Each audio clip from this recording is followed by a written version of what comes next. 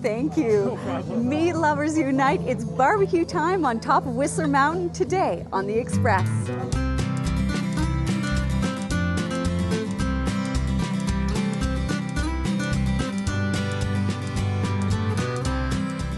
Coming up, We have our hawk barbecue here on Whistler Blackcomb. barbecue soars to mountaintop heights. And we'll be distributing the guitars around the world. And building jobs in Africa, one guitar at a time. I really love my bacon. Then who loves bacon? We do, we do. Summer eating from Vancouver to Whistler. The Express, you'll only find it here on Shaw TV. Welcome to the Express on Shaw TV. I'm your Sea to Sky host, Nicole Fitzgerald. And nothing says summer like a good old-fashioned barbecue. And today we're taking that experience all the way up to 6,000 feet on Whistler Mountain. And the food is as good as the views.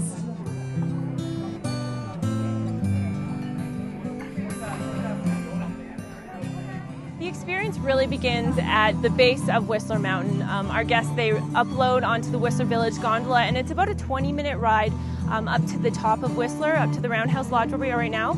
And yeah, along the way, guests are likely to see amazing views of the Alpine, as well as a bear too. I've been waiting all winter. Summer food. What are you working on today? We have our Friday night hawk barbecue here on Whistler Blackcomb, and we have one of our succulent pigs in front of us that we've roasted all day. When you step back here, you can see some of our St. Louis style cut ribs that have Dusty's butt rub on it. And then over here you have some pork butt that is smoking right now with alderwood. We have pork butts, pork ribs, we have fresh succulent pigs on Friday. We do a prime rib dinner on Saturday where we have Italian sausages and roasted potatoes. And then Sunday we roll into having fresh seafood with coho salmon, some prawns, some mussels and clams, and then salads and desserts to boot. Usually we'd start with a selection of fresh baked biscuits, then there's salads such as Greek salad, a barbecued potato salad with a chipotle dressing on it that's a little bit different than the ordinary. And then you get into more the side dishes of baked beans with bacon in it. Today we have an apple and berry Betty-on, which just finishes off the meal quite nice. Barbecues aren't about wine pairings, they're about live music pairings here on top of Whistler Mountain. I'm here with Brother Twang. What are some summer tunes that we're going to be enjoying tonight? Well, first and foremost, it's always with our originals.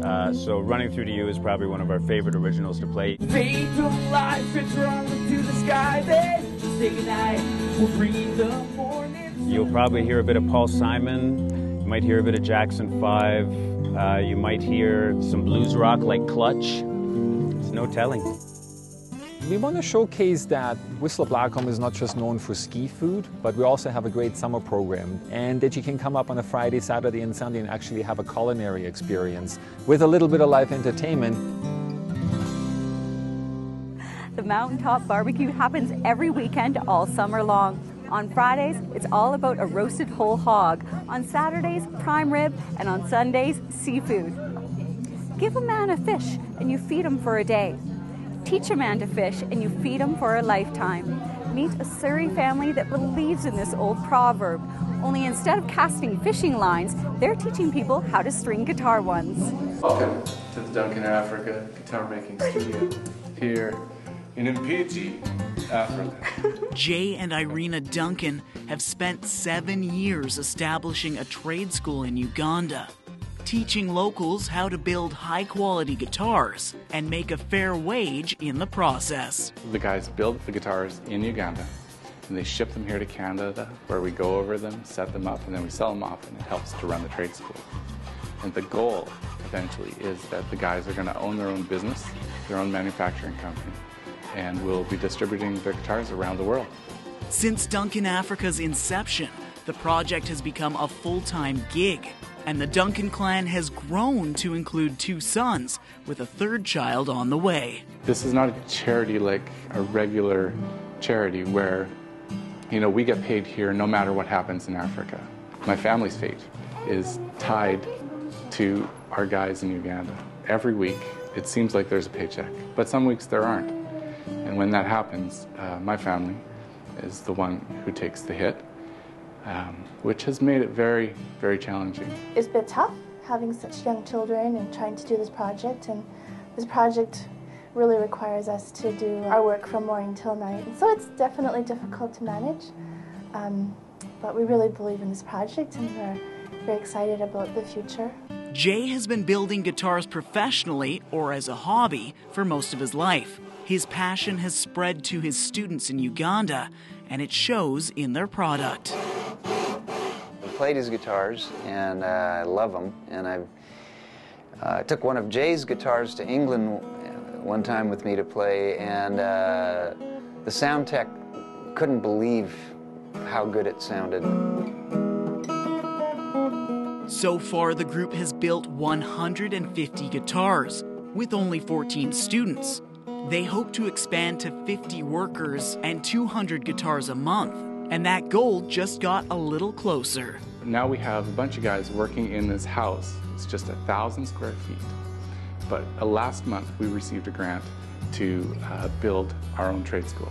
We are about to build a building. It's 2,400 square feet with a big high roof and room for more people. It's going to allow us to bring in machinery, which is going to help them to be more efficient and to do better quality work. Jay's family hopes to see Duncan Africa inspire others to help develop fair industry across Africa, all starting in this little village of 10,000 with some guitars. The one thing that manufacturing can do for Africa is that it can create jobs. When you create jobs, education goes up, literacy goes up, problems with health care go down, and everybody is better off. I see the little kids that play there, and with very little opportunity, that one day they'll be educated and grow up to be doctors and nurses and take care of the community around them. To check out their inventory or learn more about the project, visit DuncanAfrica.com or check them out on Facebook. I'm Paul McLellan in Surrey for The Express. A full guitar catalog is available. The website to visit is DuncanAfrica.com. You can also volunteer to help grow this incredible program.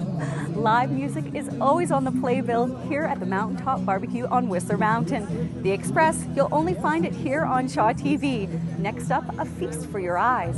It's very team-based. After the break, pay attention to so many different factors all at once. Opening the doors to glass-blowing enthusiasts. So stars generate their own light. And is it a star or a planet? Cam and Raminder have our answers. Nicole Fitzgerald's clothing provided by Peak Performance. Ski gear provided by Nordica. Hairstyling by The Loft Salon. Makeup by Beauty Mark. Parking provided by the Fire Rock Lounge.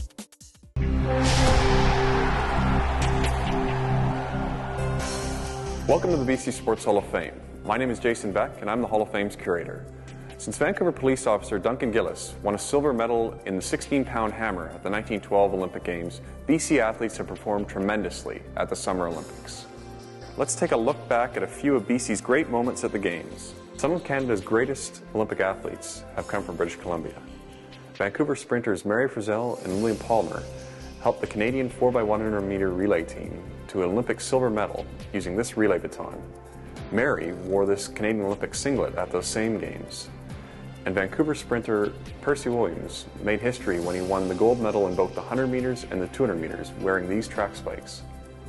To see and learn more of BC's greatest Olympic athletes, come visit the BC Sports Hall of Fame today at Gate A of BC Place Stadium.